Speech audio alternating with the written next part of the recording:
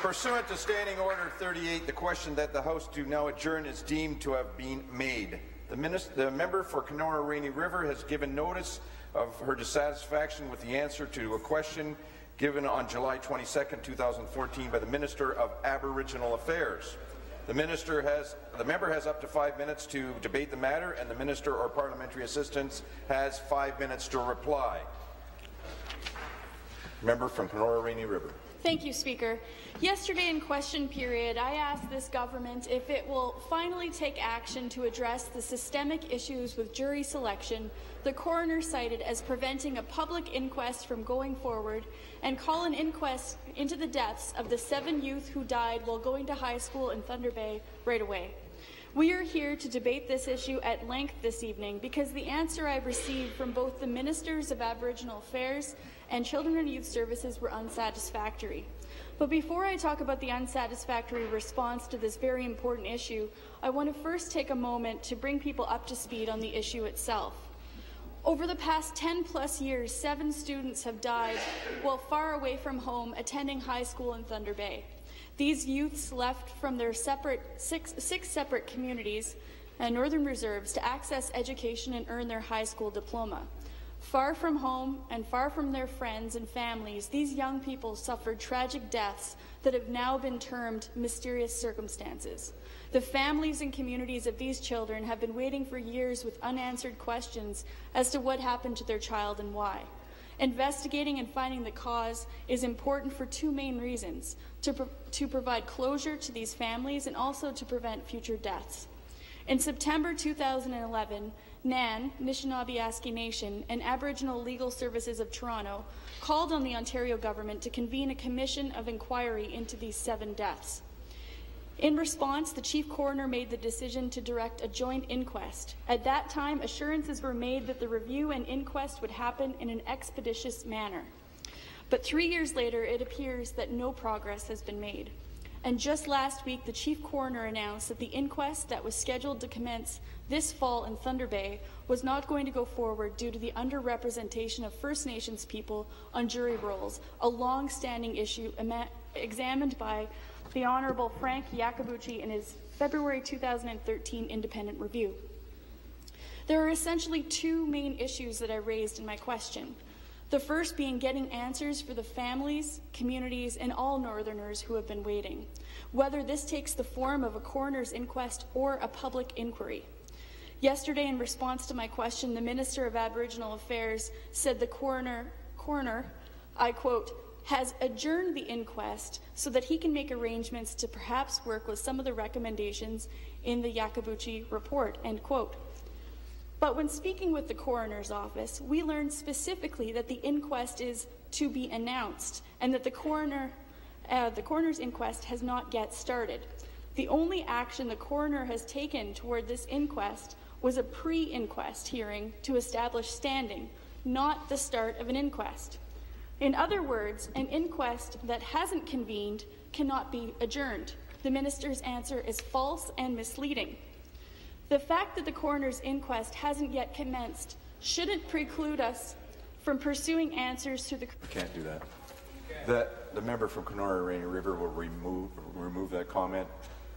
I withdraw.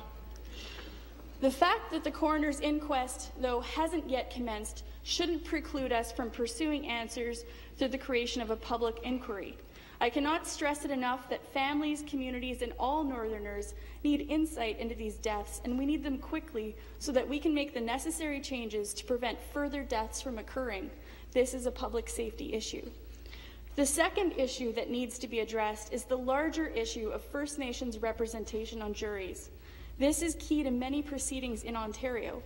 Right now, there are other coroner's inquests that are put on hold because of the underrepresentation of First Nations on juries, and criminal matters are also being affected. In a recent case, a manslaughter conviction of a Grassy Narrows man was overturned by the Supreme Court of Canada due to the underrepresentation of reserve community members on Kenora's jury roll. This begs the question of why and how it is acceptable for the Attorney General to continue to convene criminal cases in the North using the same jury roll when the coroner cannot. How is justice served in these criminal matters but not in other investigative matters? The answer is justice is not being served, and this government knows it. It has been aware of this issue for years, and it is beyond time for it to start taking steps to improve access to justice for First Nations people across this province. The fact is that the inquest hasn't even started, and it's being referred to as a gross breach of trust in failing to deliver on this important promise. So I want to reiterate that there are many groups that are calling for this show to get on the road, and it is incumbent upon this minister to take those steps and do so quickly. The Minister for Aboriginal Affairs has 5 minutes. Thank you, Speaker, and thank you once again to the member opposite raising this important issue. About this time last year, I was in Thunder Bay, where I had an opportunity to meet with the parents of the students who were murdered. I remain deeply sympathetic to the families of the students, and this government recognizes that they deserve the utmost respect throughout this process. Mr. Speaker, the Thunder Bay inquest was announced in August 2012. While no formal date was identified for the inquest to begin, discussions had occurred initially for the inquest to start in the spring of 14. Given the complexity of the case and the volume of materials, the projected time start was changed to the fall of 14 without a specific set date. However, as you are aware, the Office of the Chief Coroner, which operates at arm's length from the Ministry and the Government, has determined that the 2014 Thunder Bay jury roll is not representative and will not be proceeding with inquests that involve Aboriginal community members in the Thunder Bay and Kenora districts for the remainder of 2014. I understand that the Coroner's Council had committed to the participants that the inquest materials, or the brief, would be available no later than October 31, 14, and that the inquest would be rescheduled. An evaluation of Thunder Bay's 2015 jury roll will be undertaken by the Ministry of the Attorney General, the Office of the Chief Coroner, and First Nation groups to determine if the issues and concerns regarding Aboriginal representation have been resolved. Speaker, the decision of the Chief Coroner to postpone this particular inquest is outside the scope of my mandate, and any further questions about the Office of the Chief Coroner's decision should be directed to my colleague at the Ministry of Community Safety and Correctional Services. However, in general, I can tell you that our ministry is committed to working with the Ministry of the Attorney General to support its work on including individuals living in First Nation communities on Ontario's jury rolls. Juries are one of the cornerstones of the justice system. It is important that they reflect all elements of society, including First Nations. That's why our government commissioned Mr. Justice Yakabuchi to do a review in 2011.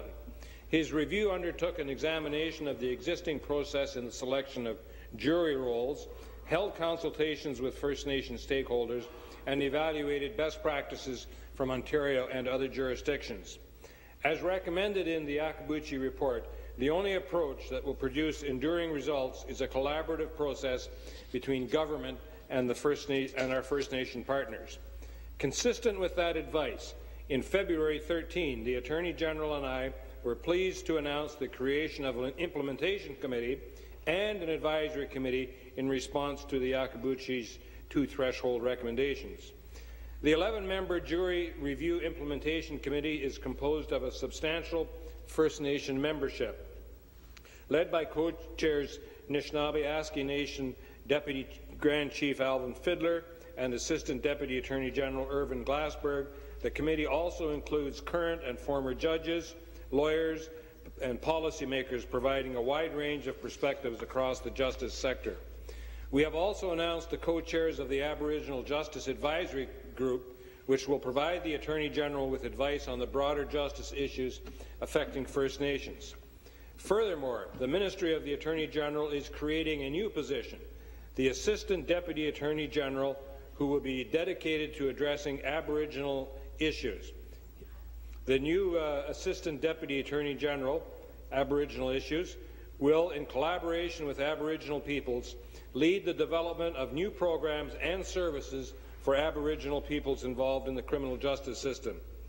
Mr. Speaker, our government is taking meaningful steps towards effecting a real positive change in the way First Nations people participate in Ontario's justice system, specifically in enhancing their participation on juries. Mr. Speaker, my colleague, the Attorney General, and I and this government will continue to move forward in implementing the recommendations of the Yakabuchi report, and we will continue to work to ensure that First Nations are adequately represented in the Ontario justice system. Mr. Speaker, may I just correct my record? I used the expression murdered. I should have used the expression students passed away or are dead. That finding of murdered has not been found yet, so I asked to correct my record in that regard. Thank you. Thank you. This House stands adjourned until 9 o'clock tomorrow morning.